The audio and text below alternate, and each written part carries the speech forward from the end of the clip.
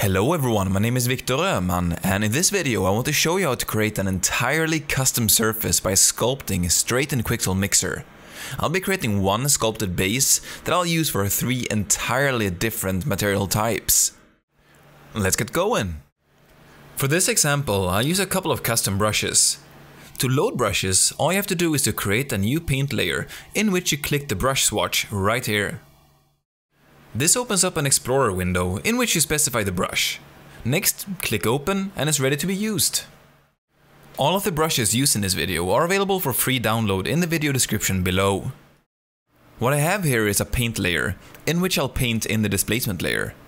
I'll be using this boulder brush to simply stamp out the base shapes that I'm looking for. And as you can see here, I'm already getting a very believable and interesting result. And everything you paint in the mixer automatically tiles, so you don't have to worry about that. Let's go ahead and add a material. I'll start off by loading a stone material to help me define the base, and I'll be creating a sandstone or desert type material first, so this one will be perfect. I'll increase wrap to base to make sure it follows the base I just sculpted. And as you can see, the material definition from the rock material is also retained, making it blend in nicely with the sculpted details. So let's add some sand that will accumulate in the crevices. I'll just need to adjust the color slightly. There we go. The non-destructive nature of the mixer really comes in handy when sculpting, allowing you to go back at any time to edit and adjust the sculpt you've made. Here I'm adding some more volume using another brush. You can also adjust the displacement layer's strength and opacity at any time. The mixer allows you to sculpt in multiple layers, which allows you to control different features independently of each other, allowing for some really cool effects. Here I'm adding some smaller rocks and boulders. And you can control the size of the brush by holding B and middle mouse button dragging.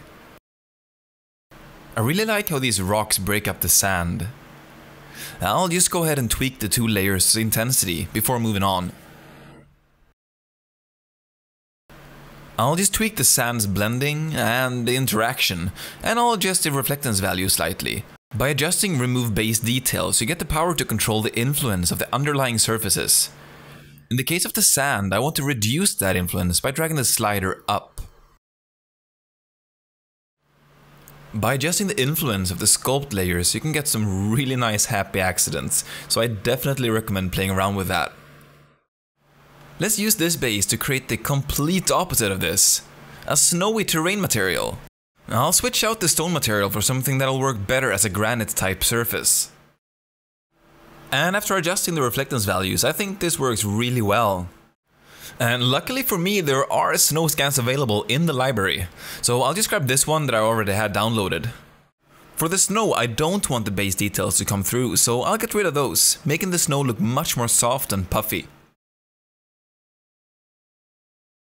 I'll also add a snow layer on top of the rocks. What I want is for a sliver of the rock to shine through between the snow layers. There we go. I'll go down to the sculpt layers and just tweak them quickly. The final thing I want to add to this surface before moving on to the next are some twigs and clutter. I'll load that as a tileable atlas. I'll adjust the blending a bit, and there we go. For the third and final surface, I want to go a bit closer to home. Let's create a Nordic forest floor material. As before, I'll remove the layers and adjust the base stone reflectance values. I'll be using a few more layers in this material than the previous ones, but it's the exact same workflow and really nothing advanced at all. The first thing I'm doing here is to add a grass material as a base, on which I'll load a moss material. I will blend the moss in the deeper parts of the surface and have the grass appear around the edges of the rocks. Next, I'll load some pine needles that I'll blend with the moss. And after adjusting the blending a bit, they look right at home there. I found that when working with forest floors especially, it's very important to work with many layers of vegetation, different ground growers, living layers, dead layers, and so on. The rocks are looking a bit chilly, so let's drop some moss on them. I'll just set the blending mode to from above instead. Next, I'll add a tileable moss atlas to break things up a bit. I really love this material, it's extremely handy. If you're not entirely happy with the placement of a material, you can both adjust the repetitions, the offset in both axes, as well as the rotation. I think it's really getting close. Let's just add another tileable atlas with some twigs in it to add some more layering. There we go. Let's also change the lighting to something a bit softer. Perfect.